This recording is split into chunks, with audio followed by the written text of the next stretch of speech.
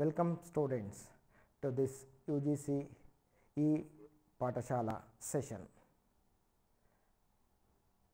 Today let us learn about the challenges of bibliometric and scientometric studies. We have been studying about bibliometrics, and bibliometrics as a method of research has lot of strengths. At the same time, it also has certain limitations. The bibliometric is used as a method of research,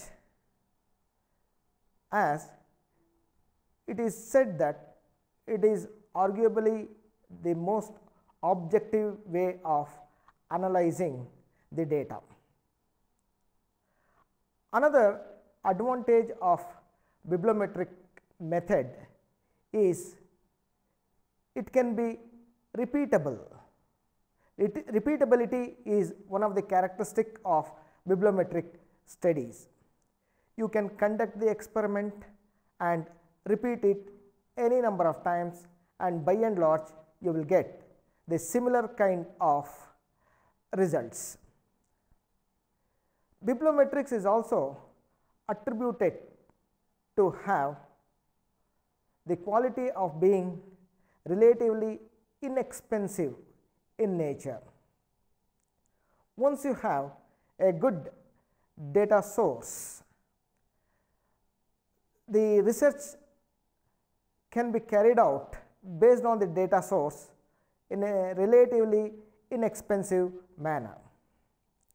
Bibliometrics can be applied for a small set of data as well as large set of data. Scalability is another advantage of bibliometric method. Another aspect which is normally being highlighted about bibliometric method is it is amenable for comparison. Two different studies can be compared very easily in bibliometric methods. As far as bibliometric indicators are concerned, many indicators are used. Some of them, they may be classified into three major categories. Some of them can be called performance indicators, some of them can be called citation indicators, and others are called journal indicators. Bibliometric analysis, apart from its strengths, has certain limitations too. It is these limitations we are talking in this particular session. Bibliometric analysis is said to have the limitation of carrying out only quantitative analysis, ignoring the qualitative analysis.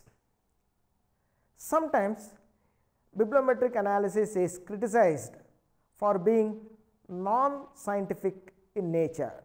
For example, they argue that H index, though it appears quite attractive and simple to compute, some people say that it is not really scientific in nature. The bibliometric analysis differ from discipline to discipline, field to field. This gives a problem for comparison among fields many a times. The changing collaborative research also plays a lot of problem for analysis in bibliometric research. One of the important bibliometric analysis used is citation analysis. Citation analysis presupposes that there exists a relationship between citing and cited documents. The citation analysis studies the relationship between the cited and citing documents, and it is the most widely used bibliometric analysis in the literature. In fact, we are going to study the limitations of the citation analysis in a little more detail now. Challenges of bibliometric and scientometric studies.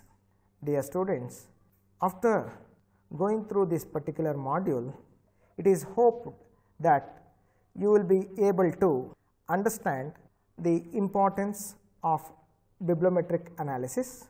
You will also appreciate the strengths of bibliometrics as a method of research. You will identify the various indicators used in bibliometric studies. You will try to learn and classify the indicators according to their purpose for which they are used, and you will appreciate that a number of important qualifications must be borne in mind when assessing the validity of bibliometric analysis.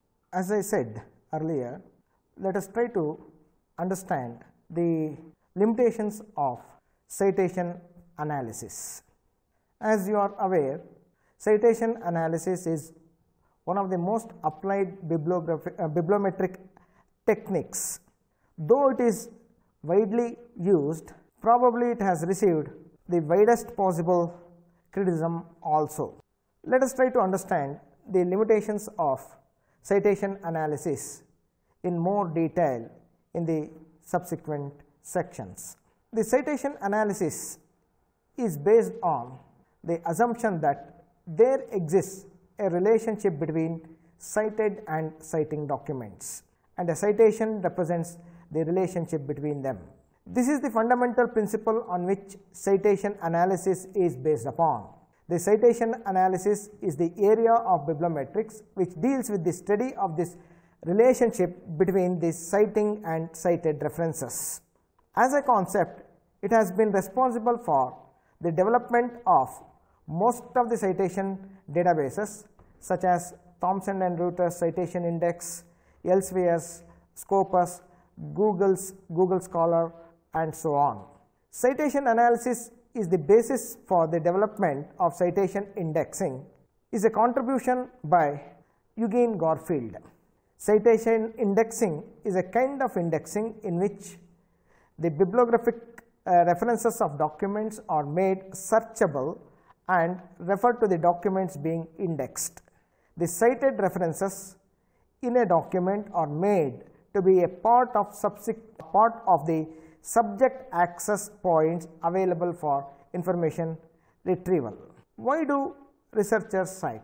Is the question many people ask. What is the citer's motivation for referencing earlier works? In fact, these questions have been comprehensively answered by Garfield as early as 1979, the person who originated the idea of citation analysis.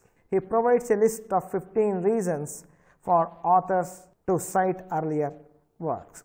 On examination of these reasons, one may find that some of them are really show a scholarly impact, and some of them indicate that they have less than noble intention behind them. It is the second category of reasons which attract the attention of the critics and hampers the very purpose of citation analysis. Citation analysis is based on a few assumptions. I have listed 5 of them here. The first one is citation of a document implies use of documents by the citing author. Second, citation of documents reflects the merit of that document. Third, citations are made to best possible works. Fourth, a cited document is semantically related in content to the citing document. Fifth, all citations are equal. All these assumptions are true, but they have inherent flaws in them. Let us try to briefly understand the criticisms about these assumptions. The first assumption, that citation of a document implies the use of that document by citing author, implies that citing author has either partially or fully used or influenced by the ideas of cited work, and secondly that all the cited documents were indeed used by the citing author. In fact, this may not be the case always. The sins of omission and commission will lead to the errors in the citation analysis results. These sins will have a negative impact on the fundamental principles on which the citation analysis is based upon. The second criticism is that citation received by a document show its quality. On the face value, one may say that there is a positive correlation between the number of citations received and the quality of that article, but it may not be always true. Sometimes citations are received for wrong reasons as well. It has also been shown by many studies that the authors have the habit of giving citations to spurious works also. This also shakes the very fundamentals of citation analysis. Criticism about the third assumption. Studies often show that not all good works are cited. Number of citations, among other reasons, also depend upon availability or the accessibility of documents to the authors. Accessibility of a document may be a function of its form, place, origin, age, and language. Hence, non-availability of documents may have negative impact. The criticism about the fourth assumption has a bearing on the information retrieval function of the citation databases. We cannot say that all the citations in a given document are equal in nature. The sample applies to co-citation as well. The fact that two papers are co-cited does not guarantee the common relationship between their content. This is the criticism about the fourth assumption. Criticism about the fifth assumption is that all citations may not be equal in its importance as far as the citing document is concerned. This might have a negative impact on overall results. The characteristics and limitations of the bibliometric indicators. These bibliometric indicators can be categorized for the sake of simplicity into three major categories, and I will go by those categories as given by Wren in his article in 2007. Let us first take the publication indicators. Many a times, number of publications is taken as the bibliometric indicators in many studies. It is the number of publications published either by an author, institute, country, or so on. The time span is also taken in many situations to suit the temporal scope.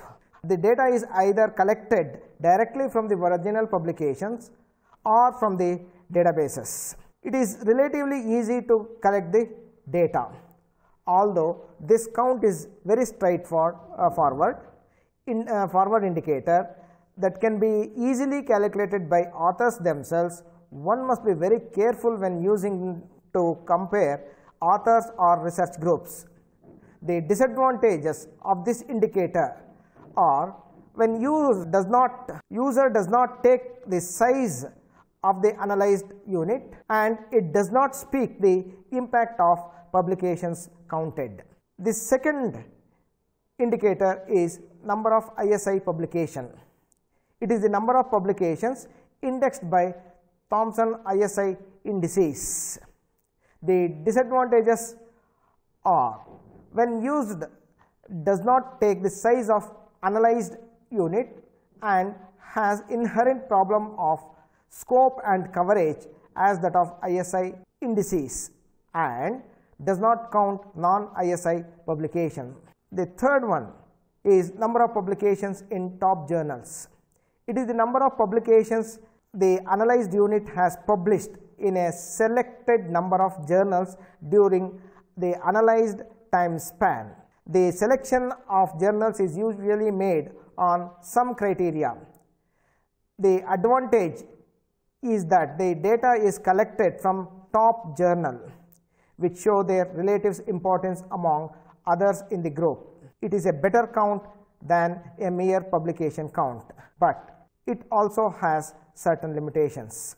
It does not take the size of the analyzed unit into account and has the limitations of selection criteria. Although this approach may look like a performance indicator, it was designed to address the shortcoming of above mentioned quantity indicators. The next category of indicators are citation indicators. Under this category, the first indicator that we are going to take is the number of citation itself. It is the total number of references received from other works, that is, number of citations to articles published by an analyzed unit during the analyzed time span. The citation of one article by another is characteristic of scientific publication, and it is generally accepted that the number of citations of a particular article receives is a reflection of its impact in the scientific community. The data has to be collected only from citation databases such as Thomson & Reuters Web of Knowledge, Scopus, Google Scholar, CiteSeerX, and so on. The limitations of this indicator include it does not take into account older articles as usually are more cited, and that our citation rates vary between documents types and subject areas, and does not compensate for size of the unit. Field normalized score. This indicator corresponds to relative number of citations to publications from a specific unit compared to world average of citations to the publications of the same document type, age, and subject area. The limitations of this particular indicator include if the normalization is done on an article level, a few highly cited articles in a moderately cited research area may contribute unproportionately to the value of field normalized citation score. But the disadvantage is that it does not compensate with the size of the analyzed unit. The third category of indicators is journal indicators. Under this category, we can have journal normalized citation score. This indicator corresponds to the number of citations to publications from a specific unit during an analyzed time span compared to the world average of citations to publications of the same types, ages, and in the same journal. And the calculation is as follows. The number of citations to each of the unit's publication is normalized by dividing it with world's average of citations to publications of the same document type published in the same year in the same journal. The indicator is the mean value of all the normalized citation counts for the unit's publication. Similarly, the Center for Science and Technology Studies has come out with crown indicators. Some researchers use them also. One of the popular indicator is H index. The H index is an index that attempts to measure both the scientific productivity and the apparent scientific impact of a scientist. It was developed by J.E. Hirsch in 2005. He defines H index like this. A scientist has an index of H of his or her NP papers have at least H citation each, and the other NP minus H papers have at most H citations each. The Web of Science and other citation databases, they give direct access to H index nowadays, and this is becoming quite popular. Another index which has caught the attention of researchers is uncitedness. It is the share of the unit's publication that remain uncited after a certain time period. It requires the data to calculate uncitedness. One may require data from a comprehensive citation databases such as Thomson and Reuters. Self-citation is another indicator used normally by the researchers, and the calculation of citation is as follows. Count the total number of citation to the unit's publications during the analyzed time span. Check where citations are coming from and count the number of such unit itself. Divide the second number with the first to get the share of self-citedness. The requirement for getting the self-citation is that it requires data from a comprehensive citation database. Let us try to understand the journal indicators. Impact factor is one of the most popular indicators. The impact factor of an academic journal is a measure reflecting the average number of citations to recent articles published in the journal and intended to gauge the importance of a journal in its given field. It is perceived that higher the impact factor of a journal, more important it is in that field than those with lower ones. The impact factor was devised originally by Eugene Garfield, the founder of ISI. Impact factor is calculated yearly for those journals that are indexed in the Journal Citation Reports, JCR.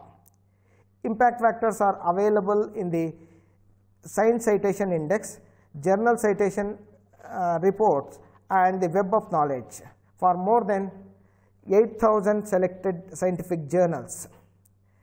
The impact factor does have several limitations. First, although if a higher impact factor can suggest a greater impact of a journal, it does not reflect the quality of each journal, each particular article published by that journal. Consequently, it is not clear whether a high impact factor is due to a moderate degree of citations of all articles published or to a high degree of citations of only some articles. In order to come out with the limitations of the journal impact factor, normalized journal impact factor has been developed. This indicator corresponds to the relative number of citations to publications in one specific journal compared to world's average of citations. Normalized journal impact factor has been developed. This indicator corresponds to the relative number of citations to publications in one specific journal compared to world's average of citations. Immediacy index is an indicator which measures the current importance of work published by a journal by calculating the average number of times article published during a particular year by a specific journal is cited over the course of that same year. The immediacy index is useful for identifying the journals publishing the articles in the emerging areas. It is said that immediacy index has an unintended bias towards articles published in earlier part of the year, as they would have better and more chance to get cited than those articles published later in the year. Another not so widely used indicator is journal to field impact score. Let us try to conclude what we have learnt in this session. Bibliometrics is an important method for data collection and data analysis. Bibliometric indicators are many and varied in nature. Bibliometric indicators can be categorized into three major groups, and all these indicators have their own strengths and weaknesses as well. The literature shows that many indicators are used heavily than the others. One has to be very careful in selecting the indicators, and the selection of indicators also depends upon the data source that you may have. Citation analysis is one of the important method used in the literature for the past 6 to 7 decades. Citation analysis is a very strong method for analyzing the publications. At the same time, it has certain limitations as well.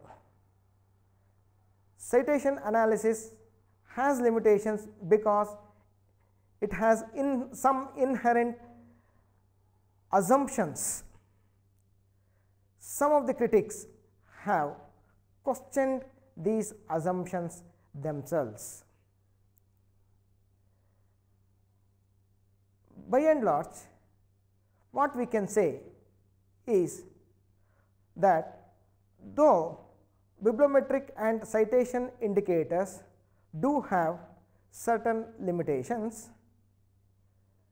we can always use them with care. If one uses them with caution, we can arrive at a good analysis, and bibliometrics can be used as a most effective and most objective method of analyzing the scholarly communication. Bibliometric analysis is nowadays applied even for web resources. We are going to study about that in the next session.